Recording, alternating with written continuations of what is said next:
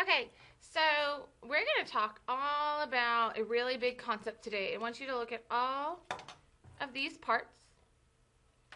Okay, what do they all have in common? They're all a part of electricity. Okay, so what we're going to learn about today is electricity and how it has to flow through a complete or closed path in order for an electrical current to work and produce either light, heat, or sound. Okay, so go ahead and take your journals out, and we're going to take some notes. It's not too long, it's about maybe 10 minutes. And then after we take the notes, then I'll show you a little demonstration, and then you'll be all prepared for lab tomorrow. Please make sure you do watch the entire video. We haven't had one in a while. And make sure that you understand the vocabulary and especially the difference between a complete and an incomplete circuit and what the purpose of a switch is so that you will be ready to investigate with your group tomorrow. So, journals out, page 34 and 35. Okay, so we should be on page 34 of our journal, and we're going to go through some key vocabulary that you're going to need to know to be successful to understand circuits and electricity. Okay, so our very first definition says a form of energy produced by the movement of electrons through a closed circuit. Okay, well, we already know this one. We know that when electrons move through a circuit, we know that as electricity. Okay, or we may say electrical energy. Okay, so go ahead and fill in your definition here. We're going to wait to do the illustrations until after we have explored and completed our units on circuits and electricity. So right now, just worry about getting the words down. Okay?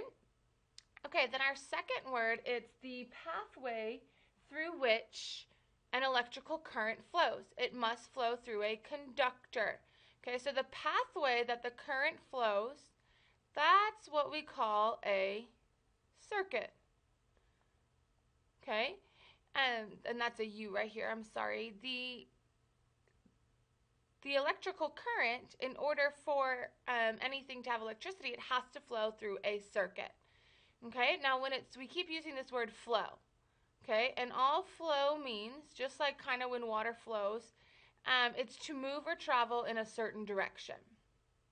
Okay, and then like we talked about, the energy has to come from somewhere. The light bulb doesn't just turn on by itself. It has to have a source. Okay, the source is where the energy comes from. Okay, and then we should be very familiar with these next two words. So we can have materials that allow electric current to flow, and that's going to be called a what? Good, a conductor. Okay, and then we can have materials that will slow down or stop the electrical current from flowing, and remember we call those insulators. Okay, all right, now our next one is the flow of electricity around a circuit. Okay, so we know we have a circuit, and we know that the electricity is flowing in it, and that's what we refer to as the electric current. Okay?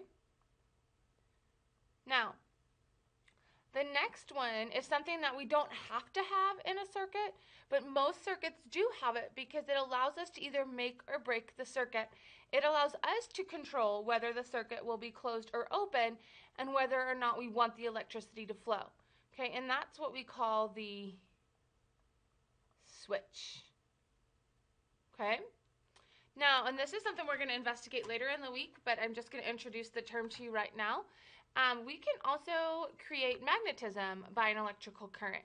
And it's a really easy word to remember because it just simply combines electricity and magnetism. We call it an electromagnetism. I'm going to put a dash here, electromagnetism.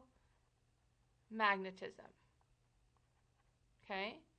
And like I said, we're going to explore that later in a week with a really fun lab. Okay, so these are our key vocabulary words.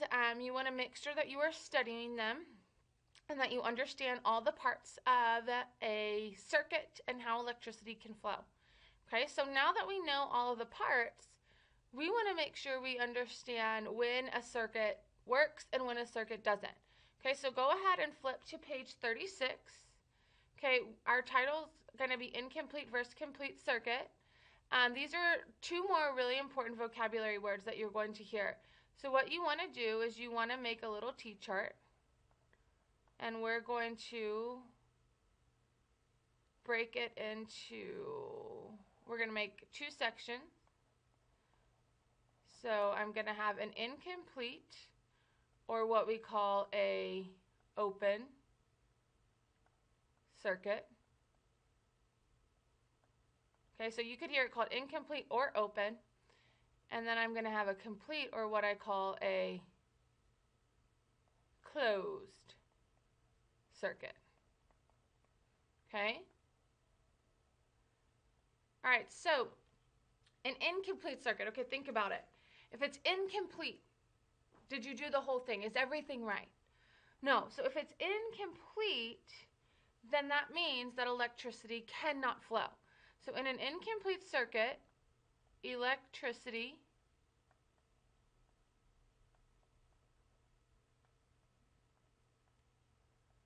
cannot flow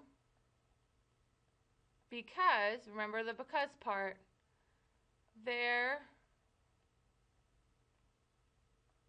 is a break or skip in the circuit. Okay? So this means that there's something not set up completely right. Okay, so maybe there's a lot of ways a circuit can be incomplete, and we're going to explore that this week. Maybe a wire's not set up, or if it has a switch, maybe the switch isn't on. Okay, so all of these things can be an incomplete circuit. So what we're going to do is we're going to do two illustrations. So we're going to first draw an incomplete circuit just with a light bulb, a wire, here's my battery, positive and negative. Okay, so this would be an incomplete circuit. Why would this be an incomplete circuit? Good. Okay, so this wire is not attached to the other metal end of the light bulb. Therefore, it cannot light. So the bulb is not lit. Okay, so then we could also draw, and we always want to label. Remember, we always want to label. So here's the source. Here's the light. And we can put the light's not lit. And it's not lit because we have a broken wire. Okay? Now, but that's not the only way I can have an incomplete circuit. I can also have an incomplete circuit when I do have a switch. So here again is my light. Now I'm going to hook it up to a switch. Okay, do you notice how the switch is open? Here's my battery source.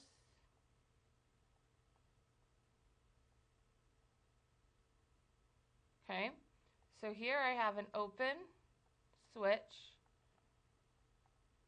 Here's my source. And the light is not lit. Okay, now here everything is connected. The wires are all connected. The positive and negative end is correct. However, the switch is open. So whenever a switch is open, we have an incomplete circuit and the electricity cannot flow. Okay?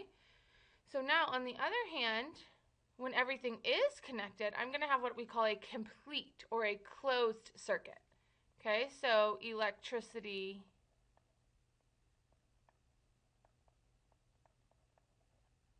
can flow. There are no breaks or skips. Okay, so now let's turn this one into a complete circuit. So I'm going to have the same light source. Okay, and I have my energy source. This time, how can I complete it? Good. I'm going to attach the wire. So here's my wire. Now that everything's attached, the light bulb's going to light. Okay? And don't forget to label. Here's my source. And here's my light. And it's on. Okay? So now, let's make this one complete. Okay, so got my energy source. I've got everything connected. Now, what do I have to do to this switch? Good, I have to close it. Okay, so now I have a closed switch. Okay, so if I have a closed switch and everything else is connected, then I have a complete circuit and my light will come on. Okay, so these are really two huge things you're going to see, and you're going to need to be able to recognize the words incomplete, and that means open, and then you're also going to be able to remember complete and closed. And if you look here, complete and closed both have a C, so that might be an easy way to help you. And what I'm going to do is I'm going to switch over to just a little demonstration so we can see the difference between an incomplete and an open circuit. I'm sorry, an incomplete open circuit and a complete closed circuit. And then tomorrow you guys will get to investigate making lots of complete circuits. Okay, so now that we know the difference between a complete closed path and an incomplete open path, we want to see what that looks like in real life. So here I have my source, or my whatever the energy is going to go to. So in this case, it's going to go to a light bulb. Here I have my wires, okay? So right now I still have an incomplete open circuit because nothing's connected. And then I need my energy source, which in this case is the battery. Okay, so right now, not everything's connected. Okay, so I have an open circuit. I have an incomplete circuit because not everything is attached to each other. Now, once I attach everything, oops, I still have an incomplete circuit because the wire came unattached. But now, what do you notice has happened to the light? It has come on. Okay, this is because I now have a complete closed circuit. Everything is connected.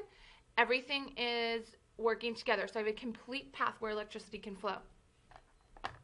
Now, I can add in this switch. It is not necessary for me to have a switch in my circuit, but if I would like one, I can have one. And a lot of things that you see, like you guys learned today in class, do have switches. So right now, everything, okay, so now here's the thing to keep in mind. Everything's connected, okay, all the wires are connected, but is the light bulb on? No, so I still have an incomplete open circuit here. Why do I still have an incomplete open circuit? Good, because the switch is not on. If the switch is open, then I have an open circuit, which is incomplete, therefore the electricity will not flow. Now once I close the circuit, what did you notice happen to the light bulb? It came on. But when I open it, then the light goes off. Okay, so with a switch, I can control whether or not I have an open or closed circuit. So when it's open, I have an open incomplete circuit. When it's closed, then I have a complete closed circuit where electricity can flow. Okay, so mirror. In a closed circuit, electricity can flow because everything is connected. Okay, and mirror. In an incomplete circuit, electricity cannot flow because something is open or broken. Okay, so those are our two big words. And then whenever we talk about a switch, okay, so I want you to do this. Back that up a little bit. Okay, so whenever I say switch, you're going to do this. Then if I say closed circuit, you're going to close it. That means electricity is flowing. An open circuit, you're going to open it. That means electricity is not flowing. I have an incomplete path. So switch, closed, open, incomplete, open, closed, complete. Okay? All right, well, thank you guys so much for watching. Thank you for taking your notes and getting super prepared for class tomorrow. I cannot wait for you guys to investigate electricity and circuits and make some really cool closed, complete pathways tomorrow. Have a great night.